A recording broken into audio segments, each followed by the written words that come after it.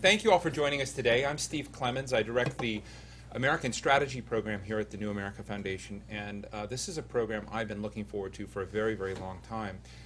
I have two of my colleagues here, I say remotely, because Bart Gellman was almost a fellow, was sort of a fellow here.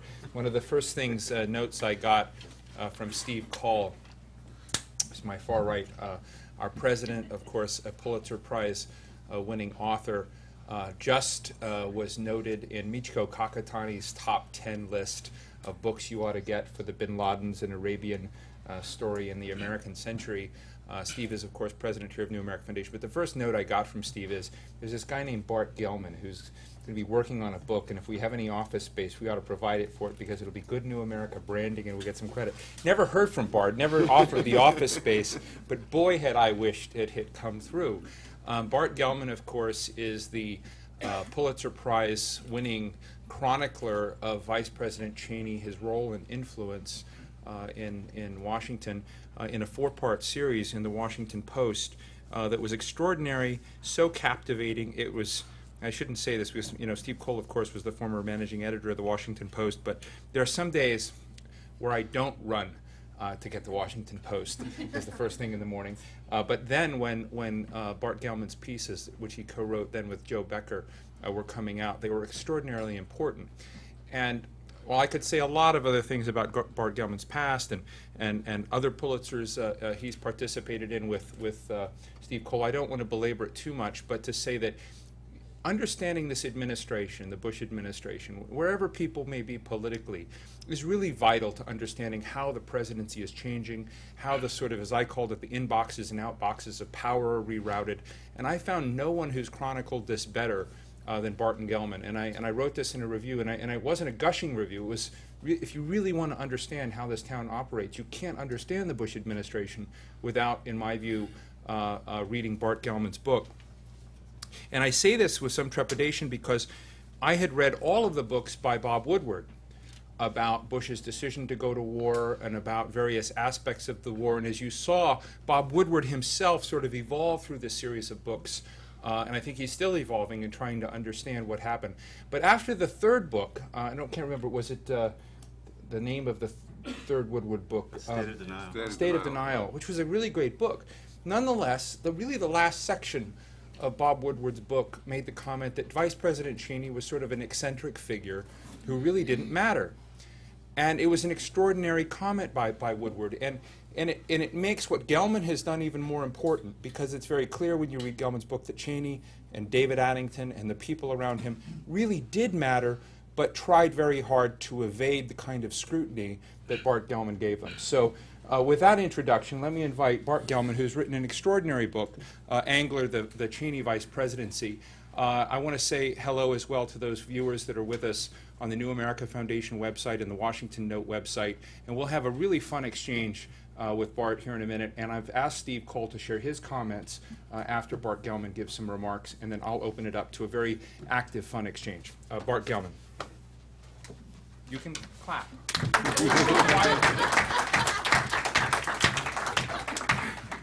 You ought to wait and find out whether it's worth it afterward. So I do make the case that you can't understand what happened these last 8 years without understanding Cheney's role, and that's different from saying that he ran the whole show. I don't think that's true. I think that George Bush really was the decider when he wanted to be, and when he knew that the decision was on the table. There are a few times, and he normally did, but there are a few very important times in Angler where I document that just critical decisions were being made, and the president did not know about that. In fact, I confronted Andy Card with that in the only conversation in which he did not hang up on me before the conversation started, and he defended that in terms that would be familiar to anyone who's studied White House. He said that I don't think it would be appropriate for the president to be engaged in the to and fro until it is, penultimate, he said. And every administration faces this question. You don't want the president involved in decisions below his pay grade. He gets bogged down in detail. But he needs to know enough to know when he wants to intervene. And in one of the crucial episodes of this book, which I did not expect to be a central focus. It ended up taking 2 whole chapters. It was what happened when the Justice Department came to believe that the warrantless domestic surveillance program was unlawful. And I thought what I was looking for was why they thought it was unlawful, or exactly what it was doing, and those are vital subjects, and I just broke my sword on that. I cannot to this day tell you exactly what the program is doing. I know a little bit more than I wrote, but I didn't have enough confidence in the picture to put my name to it in the book. What I found unexpectedly was that you could treat that as a black box of unknown content and still have a remarkable and dramatic story to tell that is probably much more consequential in the history of this presidency and the presidency itself, which is that the vice president withheld from Bush the knowledge for 3 months that the Justice Department was in full rebellion, and tried to suppress that rebellion on his own before it got to Bush, and that he brought Bush to the very brink of being a one-term president, because Bush was about an hour away from losing the entire upper echelon of his Justice Department and the director of the FBI and the general counsel of the CIA, who were all about to resign in principle for reasons that Bush was unaware, or certainly not fully aware. And so I'm going to read you a couple of brief scenes from Angler that tell you part of that story. One of the things you have to understand about Cheney is the way he controlled process. And process is normally a really boring subject, and we try to avoid those stories, the Washington Post and elsewhere, because nobody wants to read them. But Cheney understood preeminently where the pivot points are in the bureaucracy and how to put your finger on the scale at just one little moment in one little place, and the whole outcome changes. It can be deletion of a few words from the text of an executive order or a regulation. It can be the swinging of one vote. It can be any number of things. And of course, classically, a big part of that is control over information. And Cheney operated with enormous effect, and yet as low a profile as possible. I mean, it's an irresistible subject when you have someone who's simultaneously the most powerful and the most secretive high official we've ever seen, who was not actually the president. Cheney was, I think, as close to a deputy president as we've had. I'll give you one tiny example before we get to the national security stuff. Bill Clinton, in his second term, wrote an executive order intended to give Al Gore some substantial power over regulatory review. Whenever any major agency had a big regulation to propose, it had to run through a White House counsel first, and Al Gore was the titular head of that council. Cheney asked George Bush, and this would seem peculiar to any student of Washington, to remove the office of the vice president from that executive order. He asked Bush, there were maybe 24 references to the vice president in that order, and if you take a look at the Federal Register and the concordance of the successor orders to the original, you find that almost the only change is that every reference to the vice president is deleted. And yet Cheney actually did run that process. And the other thing the executive order did under Bush was to give greater power, to concentrate even more power over regulations in that White House Review Council.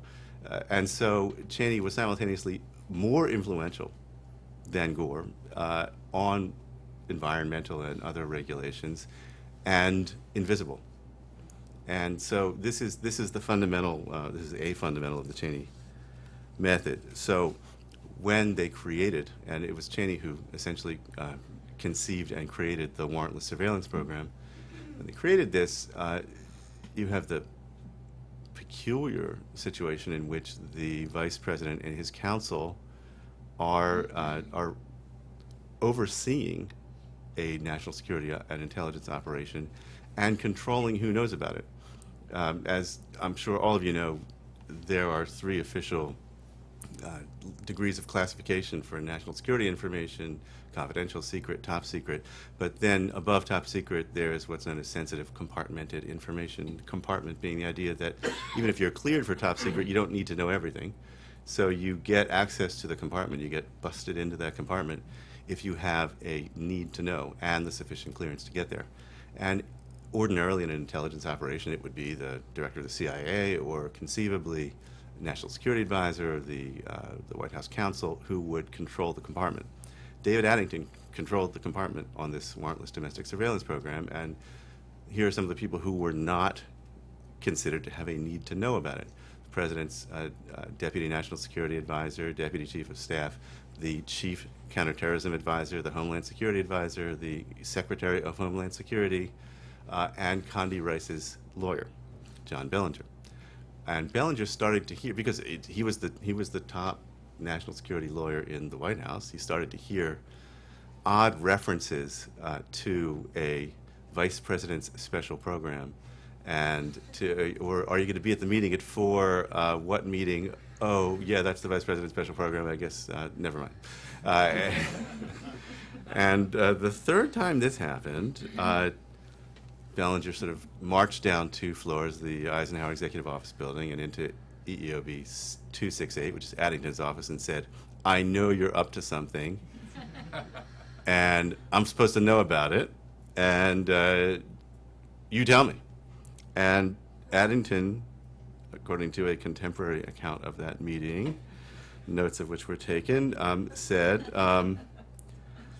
he said, "I'm not going to tell you whether there is or is not such a program, but if there were such a program, you'd better go tell your little friends at the FBI and CIA to keep their mouths shut."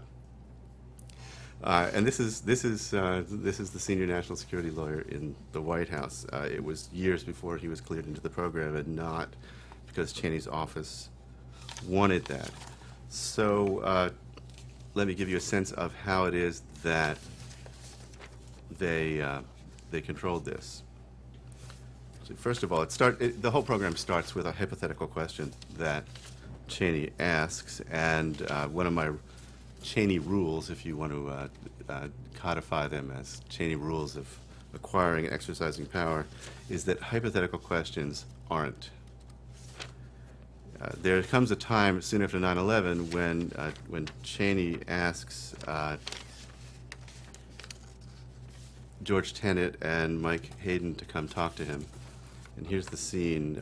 He asks what they're not doing that they could be doing. Cheney asked George Tenet to find out what the NSA might do differently if unleashed. Michael Hayden, its director, came back with a Venn diagram, 3 ovals with overlapping edges. One oval represented the spy master's ideal, everything desirable that SIGINT might provide. A second showed what could be done with present technology. The third oval included only what was legal. The agency, Hayden told the vice president, worked inside the space where all 3 of those ovals intersected. The vice president looked at Hayden's 3 ovals, desirable, possible, legal. "Set aside the third one," Cheney said. "What could you accomplish if you stopped closing your eyes and ears to communications inside the United States?"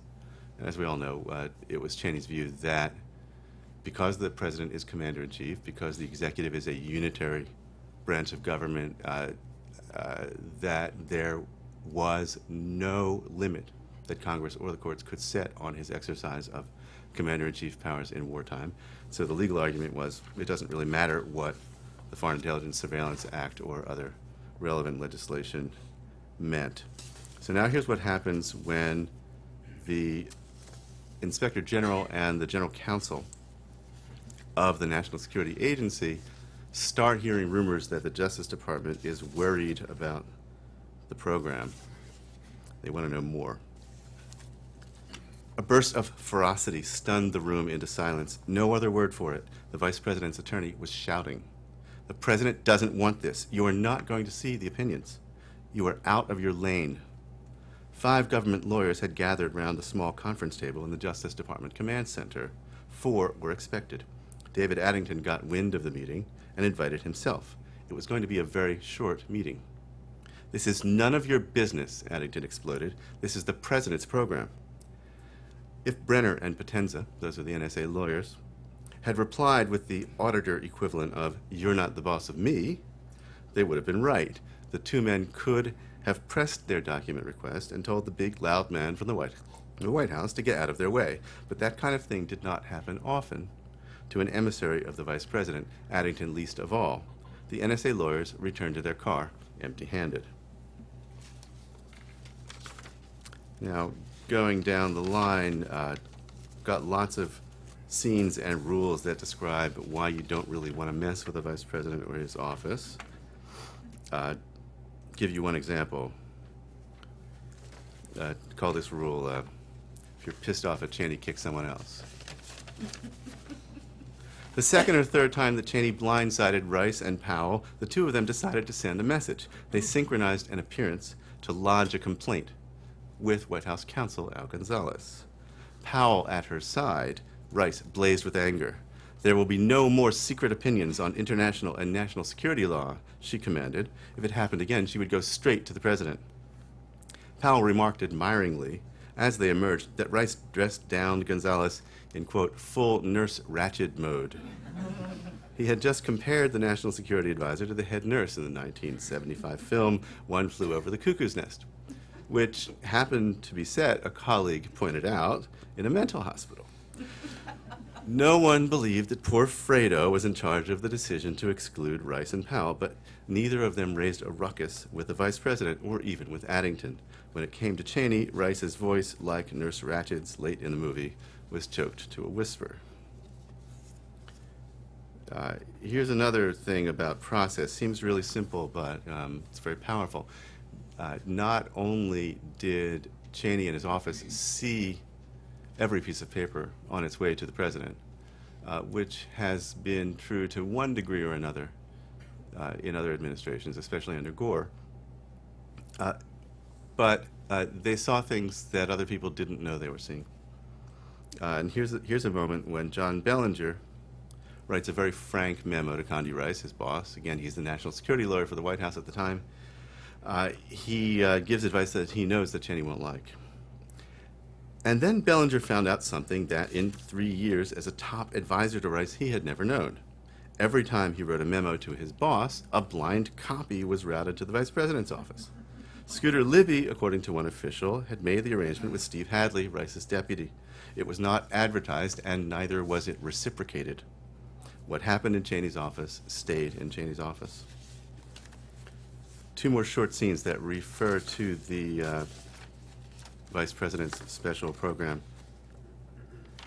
This one is, if you're going to fight the Vice President, don't hold back. Jack Goldsmith, who was head of the Office of Legal Counsel, succeeded a kind of figurehead who was actually controlled by John Yoo, his underling. And James Comey, who was the Deputy Attorney General, had been fighting with Cheney and Cheney's office, saying that the surveillance program is unlawful. Cheney called a meeting to change their minds. The staging had been arranged for maximum impact. Cheney sat at the head of Andy Card's rectangular table, pivoting left to face the acting Attorney General. This is a time when Ashcroft's in the hospital. The two men were close enough to touch. This program, Cheney said, was vital. Turning it off would leave us blind. It would be a profound mistake. How can you possibly be reversing course on something of this importance after all this time? Cheney asked. Comey held his ground. I will accept for purposes of discussion that it's as valuable as you say it is, Comey said. That only makes this more painful. If I can't find a lawful basis for something, you're telling me you really, really need to do it? Doesn't help.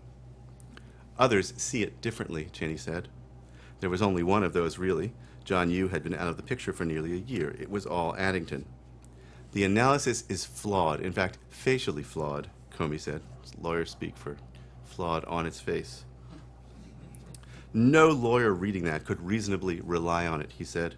Gonzalez said nothing. Addington stood by the window over Cheney's shoulder. He had heard a bellyful. Well, I'm a lawyer, and I did, he said, glowering at Comey. No good lawyer, Comey said.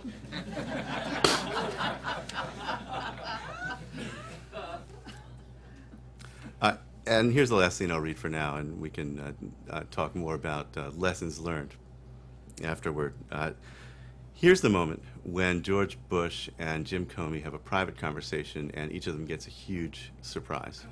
It's the day after Bush has renewed the program over explicit Justice Department objections. It's not clear, well, actually it is clear. It's clear that he did not know the extent and breadth of those objections. And I trace in this chapter the chain of events that led to Bush's discovery that he'd better talk privately to Comey.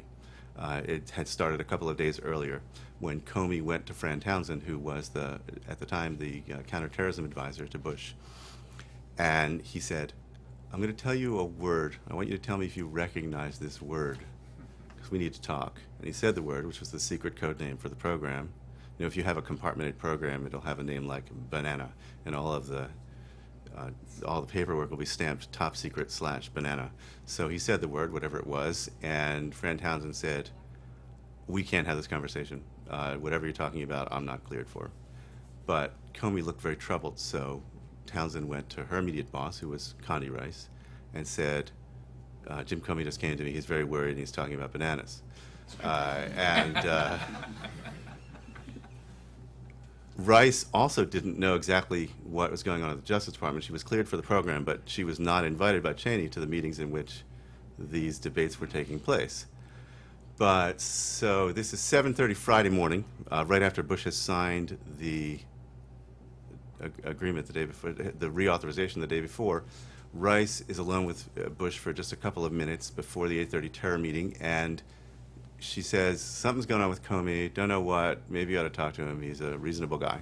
Let's find out what's on his mind.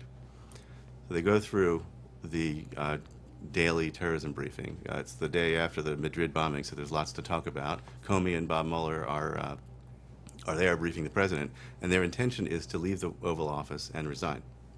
They don't want to make a big door-slamming splash about it, but they believe they can't, in good faith, stay in the government now that Bush has done what he's done. And they're walking out the door, and Bush says, Jim, can I talk to you for a minute? And pulls him into the private dining room just off the Oval Office, which Clinton made famous for other reasons. And here's the conversation. Bush's tone grew crisp. I decide what the law is for the executive branch, he said. That's absolutely true, sir. You do. But I decide what the Department of Justice can certify and what it can't. Now Bush said something that floored Comey. I just wish you weren't raising this at the last minute. The last minute? He didn't know. The president said a few more words. Not the way it's supposed to work, popping out with news like this. Day before a deadline? Wednesday. He didn't know till Wednesday. No wonder he sent Andy Card and Al Gonzalez to the hospital. Oh, Mr. President, if you've been told that, you have been very poorly served by your advisors, Comey said. Comey was edging toward a breach of his own personal rule against resignation threats. You resign or you don't. He had already decided. The problem, he told friends afterward, was he could no longer assume the president had made an informed decision. This man just needs to know what's about to happen. I think you should know that Director Mueller is going to resign today, Comey said. Bush raised both eyebrows. He shifted in his chair. He could not hide it or did not try. He was gobsmacked. At the end of this meeting, he asks to talk to Mueller, who's waiting for Comey. At the end of his meeting with Mueller, he caves in. And he says, never mind, the order I signed yesterday, forget about it. You tell me how I have to rewrite it, and that's what I'm going to do. This is something that we did not fully understand until now, and it is, I would argue, a historic moment in the history of the presidency, not just of George Bush, that there's not another time in American history when a president in wartime made what he believed to be a major decision against the advice of his aides, and let alone within 24 hours, completely reversed himself because of threat to resign. President Tyler allowed his whole cabinet to resign and stuck by his decision. You just can't find another case like this, and for the sort of chest-thumping unitary executive White House of all unitary executive White Houses, this is a remarkable development that people will remember for a long time. Bart, thank you. Now to share his views on some of this, and then we'll be at it, Steve Cole, President of the New America Foundation. Thanks, Steve. Thanks, Bart. I just wanted to say a few things about the book and about Bart.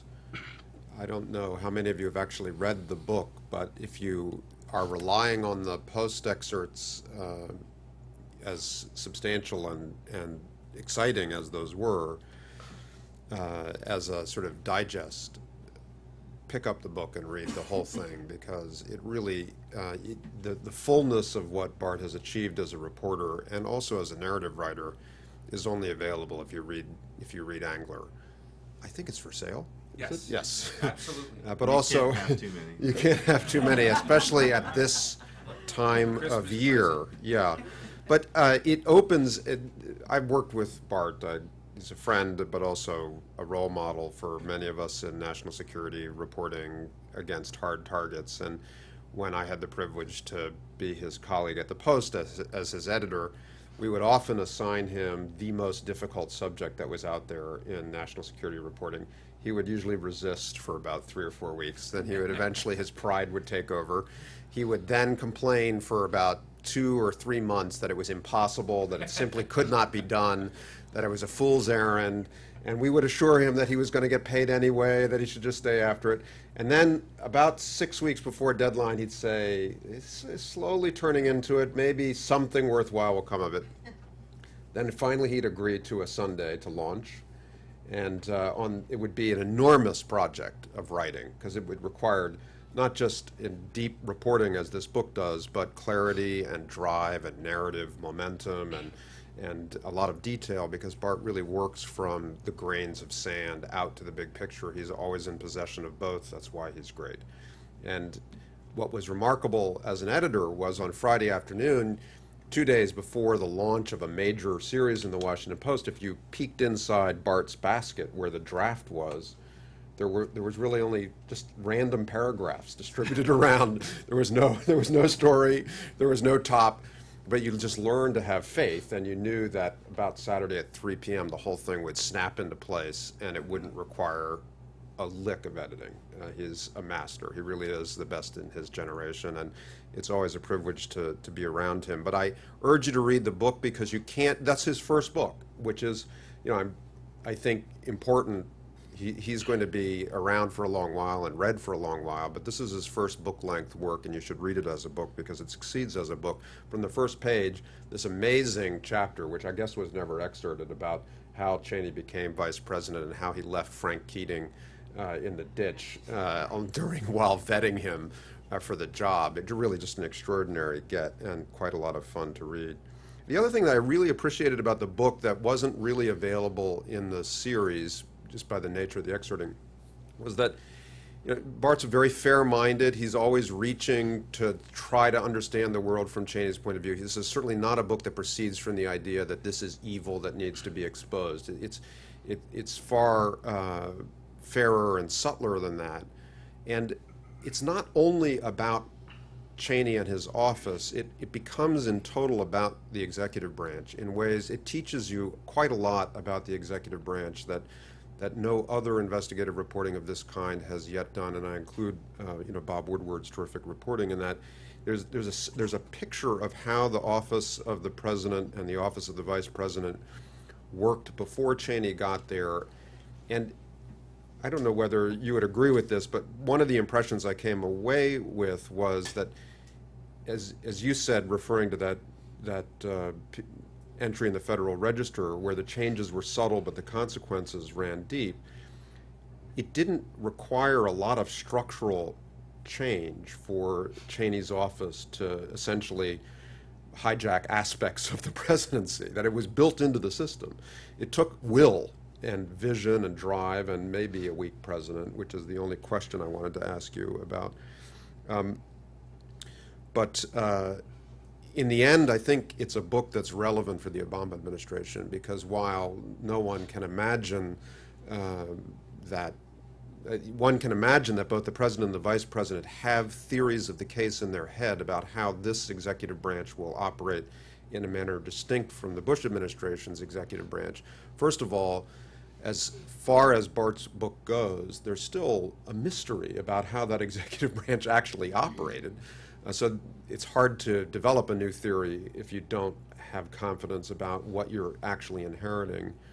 But also, I'm not sure what the constitutional model for the office of the vice president in the modern era really is. You know, there's a great deal of scholarship and debate and discourse about other offices, particularly the National Security Advisor. And certainly, you know, we have big legislative histories, Goldwater Nichols to talk about the chain of command and civil military relations.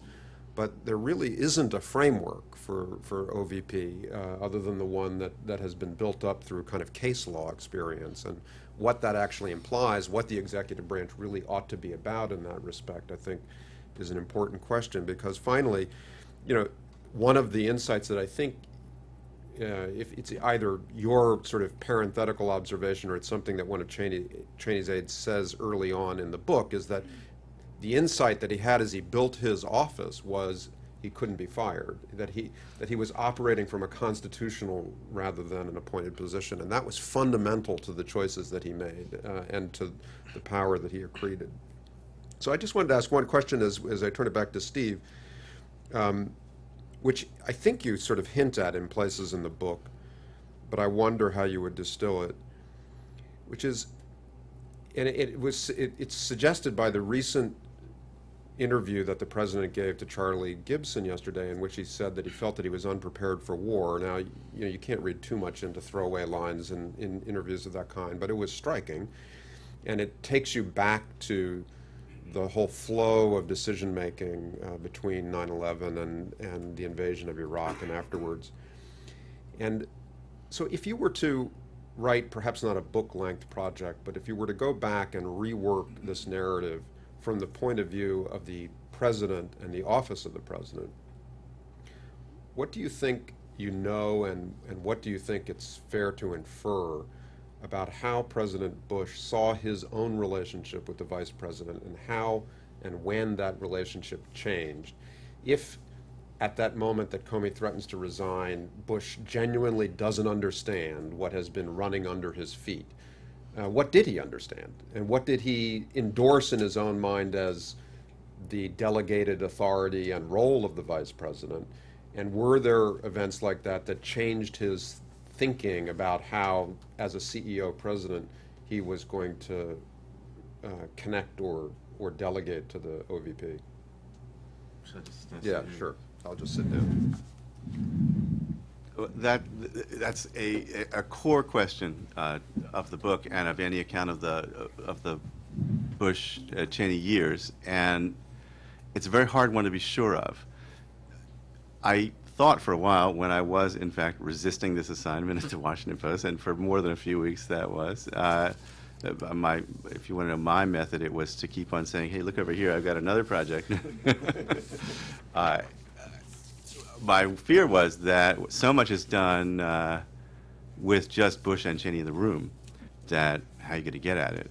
It turned out that Bush was not nearly as committed as Cheney was to secrecy, and he did talk to his closest advisors about what he said, what Cheney said, and I was able to get some of them to talk to me about that, and many on the record. I mean, one of the things I worked hardest at, and that took up a huge amount of my reporting time, months of it, was getting not so much new information, but getting people who'd already given me information to agree to go on the record. And so I have on-the-record interviews with Connie Rice and Steve Hadley and Josh Bolton, Andy Card, and lots of others in the book.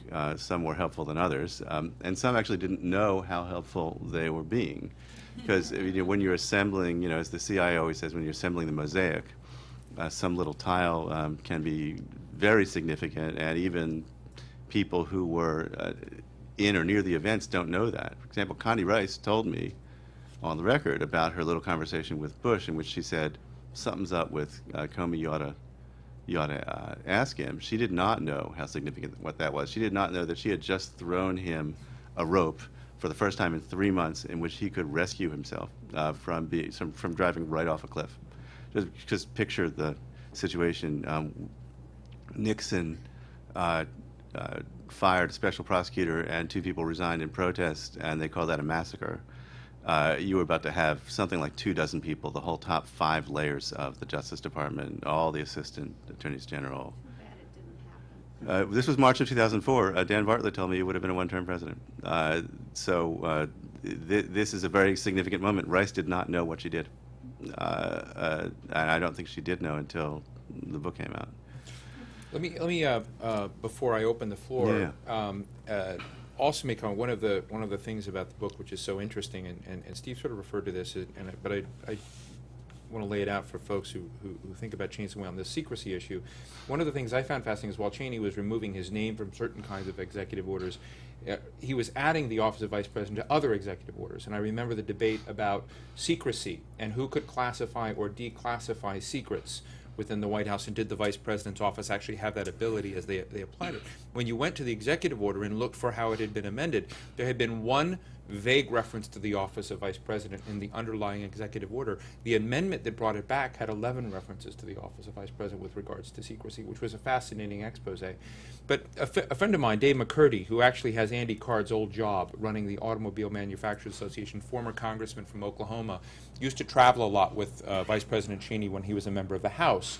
And I asked him one time at a function, what was it like traveling with Cheney? What did you learn from him about being his travel buddy, and when he would, when you would ask questions? And he says, what's interesting about Cheney is that he would ask questions that implied of his view. I mean, in other words, he wasn't asking questions to ask questions. He was asking questions to convey a perspective, and was only interested in things that essentially confirmed his worldview. When I read this, one of the really incredible things is the stories of Cheney calling a bureaucrat 5 levels down in the bureaucracy over endangered species or farming or salmon or whatever, and asking a key question that fundamentally conveys you do this or else. And I'd like to ask you about that aspect of Cheney's character, because you come away saying the war didn't matter, the secret energy meeting, that they use these as issues as ways to sort of sculpt what Cheney thought the executive branch should be in government.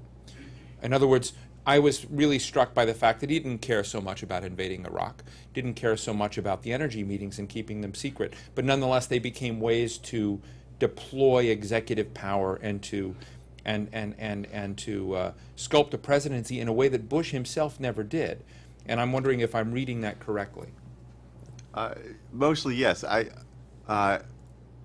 There are 2 kinds of questions that Cheney asks. One of them is, as you describe it, in which you are, I mean, there's a priceless moment in this vice presidency in which Cheney calls and leaves a voicemail for the 19th ranking official at the Interior Department, and it's so obvious that the vice president would never call that she deletes it. Gets a call back some hours later. Is there any special reason why you're not returning the vice president's call? And here he was indicating a direction, which is it doesn't really matter what the Endangered Species Act says. There's a drought out in the Oregon-California border. There are farmers and ranchers who are going to lose their whole livelihood. There's got to be a way to get them the water. And that is what happened over a period of many months. He drove that process, and he never did it by issuing an order. Never said, thou shalt. He simply asked leading questions. But he is not only interested, and this is another part of your premise, I think, in information that confirms his views. He is truly sort of omnivorous for information. He is very happy to talk to people who disagree with him, very happy to talk to people who give him bad news, completely unlike Bush in that way. I tell the story of a Defense Intelligence Agency named Derek Harvey, who comes in and tells Cheney that, sort of essentially in reasonably diplomatic terms, that everything that Cheney's saying in public about the war in Iraq is not correct. And Cheney introduces him to Bush, brings him to the Oval Office. Bush, let's say, it's safe to say, never wants to hear from this guy again. And Cheney invites him back over and over. And he wanted the more granular detail, the better. He had a finer understanding of events on the ground in Iraq than Rumsfeld did. And Rumsfeld went into it pretty deeply. So he does want to know. He uses that information for instrumental purposes. If the phone call or if the meeting is about making something happen, then he's leading you there. I mean, he always knows what he wants. He either knows what he wants or he knows he doesn't care. and so there are whole areas of policy he checks out of. Let me open the floor. Helena Cobb. Hi, I love the book, Bart. Thanks for writing it. It's Thanks. just amazing. I mean, I think it also tells you something about the congressional leadership, not just the executive branch. I'm fascinated by the role that he played on economics, because, I mean, I work on foreign policy all the time, but this came as a huge surprise. How much attention, what a big role he played. Maybe you could say a little bit about that. I mean, the way he played Greenspan and had Greenspan, you know, go to Congress and say essentially what he wanted him to go and say. I mean, think how different our economy might have been. Yeah, well, there are several critical moments in which Cheney intervenes on economic policy, especially on taxes. And they also illustrate his methods pretty well.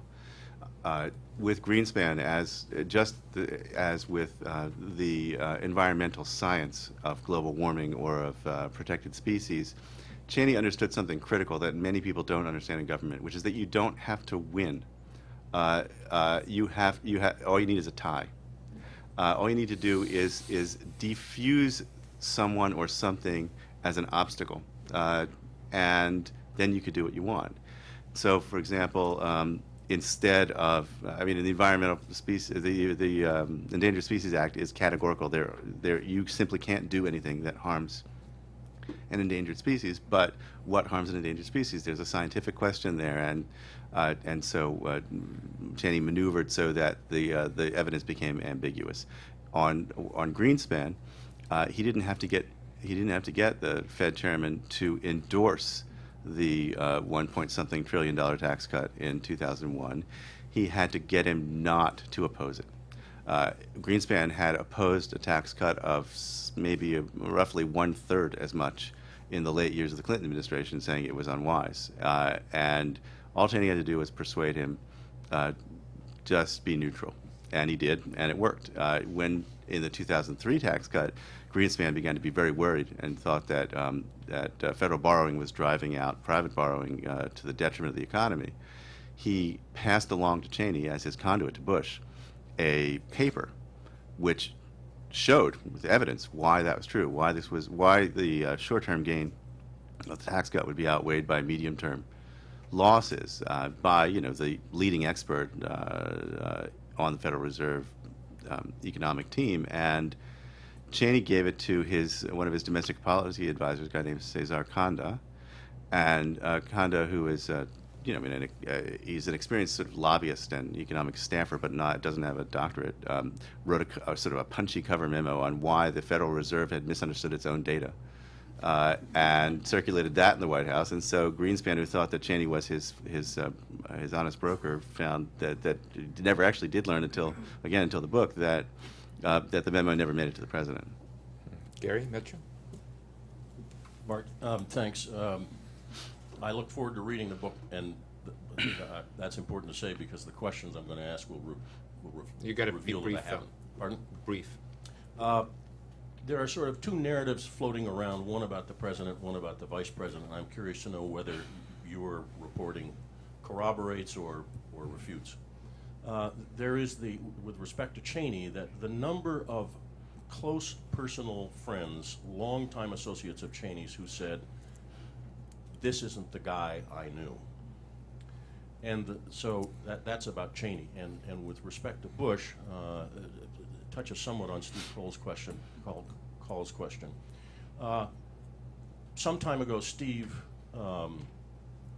Clemens did a session with Jane Mayer, in which a lot of what you're talking about, Cheney and Addington, was really corroborates that.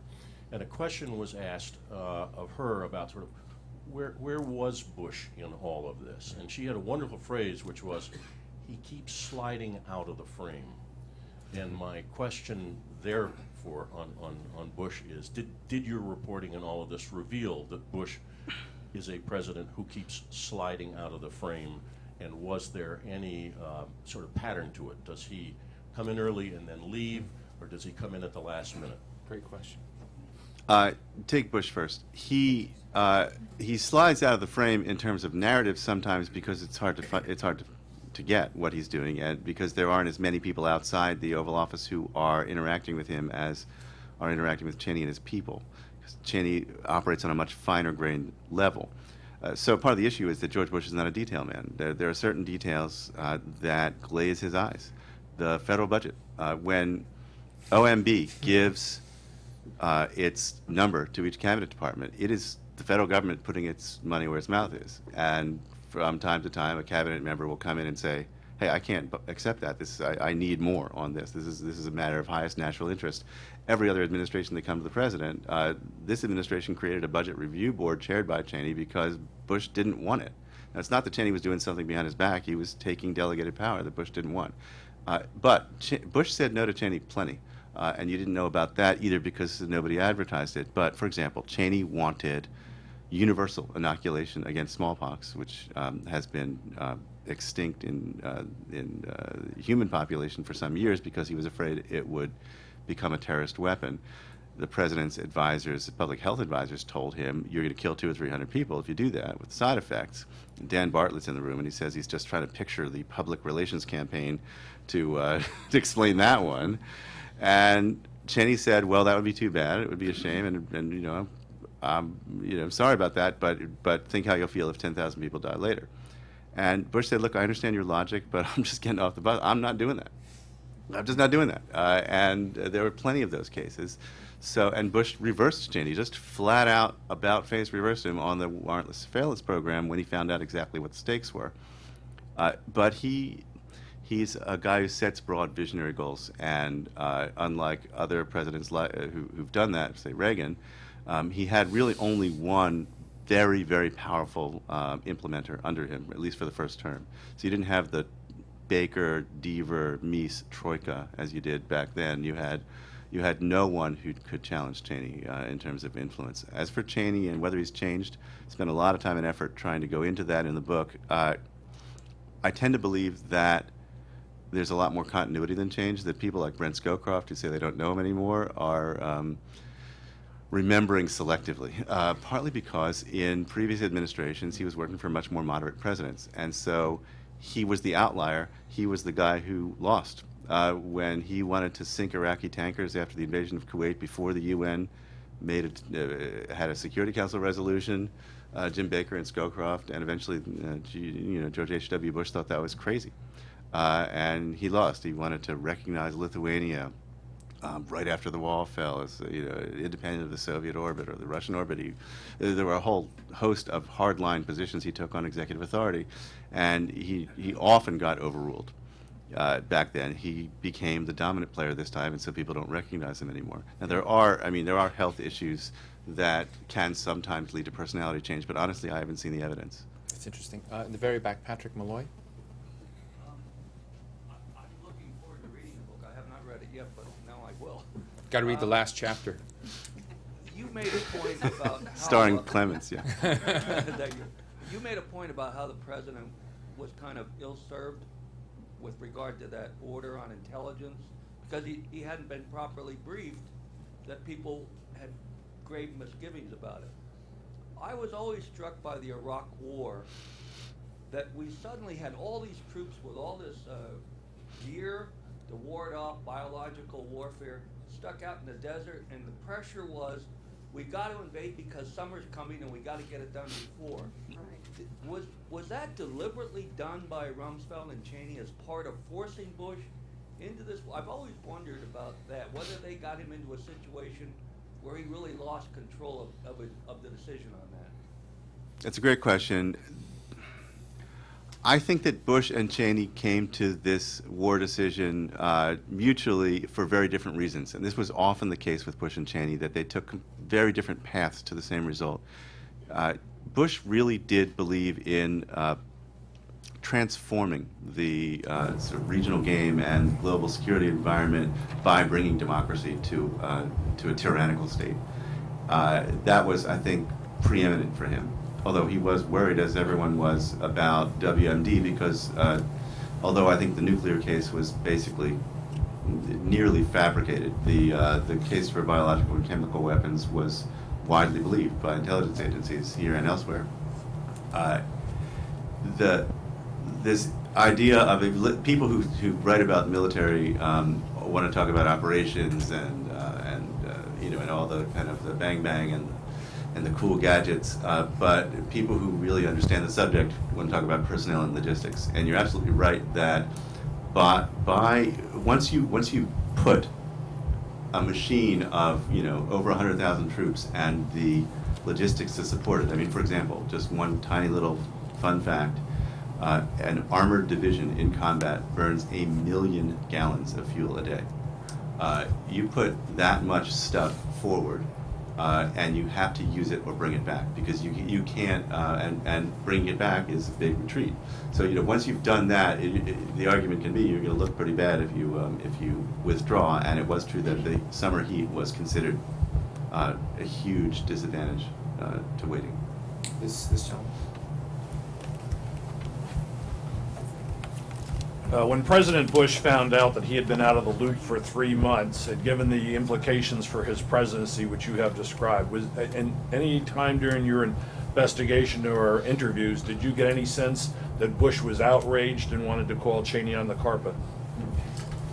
That would have taken place only one-on-one. I'm dying to know what conversation they had after that.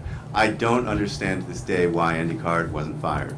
Or Al Gonzalez. I mean, except that in Gonzalez's case, he was so close to the president. I think that the president was told a story before and afterward that suggested that this was a last-minute problem, and that there were ways in which you could maintain that storyline with selective use of evidence. And I don't know how much he ever understood fully. I mean, Jim Comey was not going to sit there and spell out for him step by step, here's we did this, we did this, we did this, we did that. Nobody was going to say, here's why your vice president screwed you.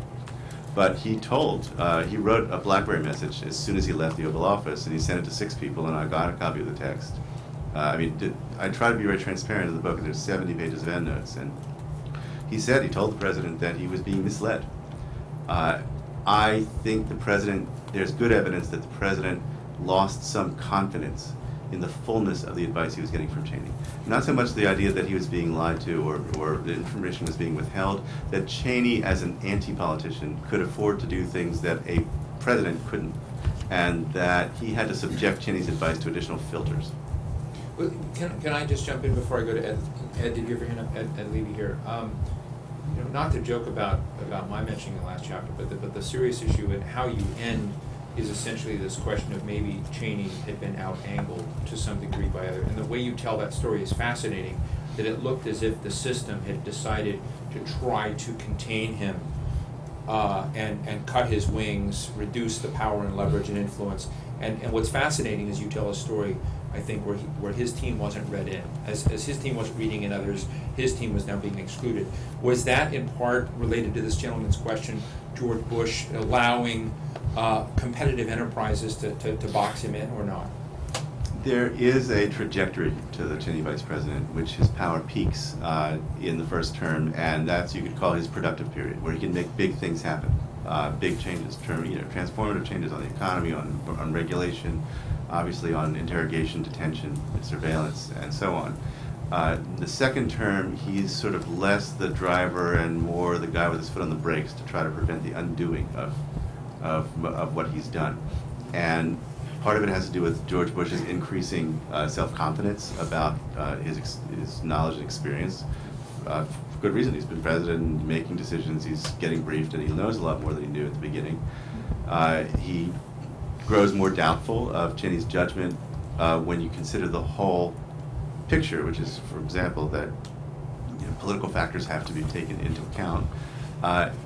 And there is, I'd say, a Newtonian reaction in the bureaucracy. It's sort of a natural, or you could say it's antibodies. The people who Cheney was rolling or going around or causing to lose their jobs in the first term were replaced by cannier players. So the Assistant Secretary of State for East Asian Affairs, is changed on the second term, and he's a much more effective bureaucratic. Chris Hill succeeds Kelly. a much more effective bureaucratic player, and knows how to use proxies and back channels and build coalitions outside the official meetings. These are not skills that Cheney invented from whole cloth. He just happens to be one of the great practitioners of them of all time, I'd have to say. That no one's sort of Baker and Kissinger rivals him. And so you have, Josh Bolton comes in, succeeds a very weak chief of staff, and imposes much more structure on the White House, and gives an on-the-record interview to me and to Joe Becker at the time, in which he makes very plain that Cheney is not a stand-in president, that either the president will make the decision, or if it's not a presidential decision, it'll be made in the cabinet or by me, he said. Interesting. Ed Levy. Here's the mic. Thanks. What would be your best guess of the role that's going to develop for Vice President-elect Biden? And is there any advice that you would give him? The Republic should be very glad that I'm not giving Joe Biden advice or anybody else. It's a fascinating question, and I think it's going to be a very complex and subtle thing to watch. Even though, on the surface, Cheney was a uniter, not a divider. Both parties rejected his model of the vice presidency. McCain used him as a laugh line in the campaign in Republican nominating debates. Obama obviously has rejected that model. And yet you can't help but think they're going to be that Cheney's influence is going to affect aspirations of his successors. Cheney was the first vice president to sit in on the National Economic Council meetings, Domestic Policy Council meetings, the National Security Principles Committee meetings, which is when the president sits with them, it's called the National Security Council, and when he's not, it's called the Principles Committee of the cabinet level advisors. If you're at that meeting, you're there when options are prepared for the president and when options are taken off the table. And that can be an enormous influence, especially if you're the only person in the room that everyone has to stand up for when you walk in. And is Joe Biden not going to want to go to some of those meetings? I would think he would. Is he going to have the dominant role in shaping options? Gore did not attend principals meetings. It's fascinating.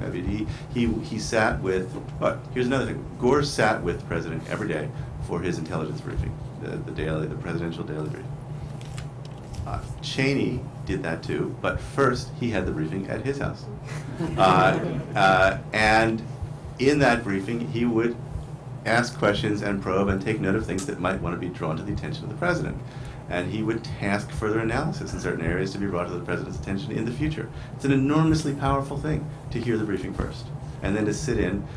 He doesn't say a thing when the president's there. He defers. Bush is the one asking the questions, but he has shaped subtly what Bush is going to hear. Well, the other thing is, that you added was really in the book and shocking, is that his staff also had the titles of special assistant to the president, and thus were copied on these key memos of President Bush's. While President Bush's team enjoyed no such privilege with sort of David Addington and Scooter Libby's memos. This is another remarkable institutional issue. Yeah. This gentleman here. I'm trying to work around this correctly. Matt, did you have your hand up? Yes, right here. You've got to use the mic. Yeah, I'm Ken Bernard. I was one of those people that was sidelined at times, and in fact, not read in. Not read in. And I was the special assistant to the president for biodefense, so it was, I needed to know. Did you know that code? Did you know bananas? No. Bananas was not. I was not read in on bananas.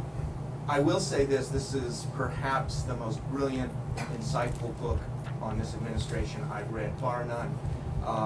And I was there. I was also there in the Clinton administration, so I've seen the White House. I was in the NSC staff in the Clinton administration as well. And the changes are remarkable. I think that from what I can tell, if you read Bart's book, with very few exceptions, he's nailed it.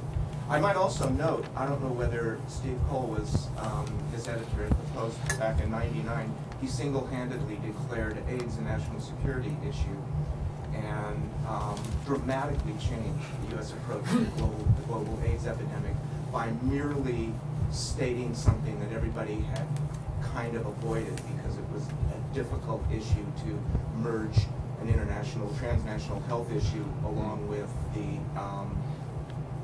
the national security team, which had a tendency not to look at those issues in the same light as binational confrontational politics.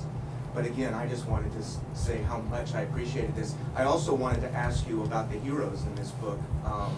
You know, the John Bellingers and the Coneys, people I worked with that I think really stand out as true patriots.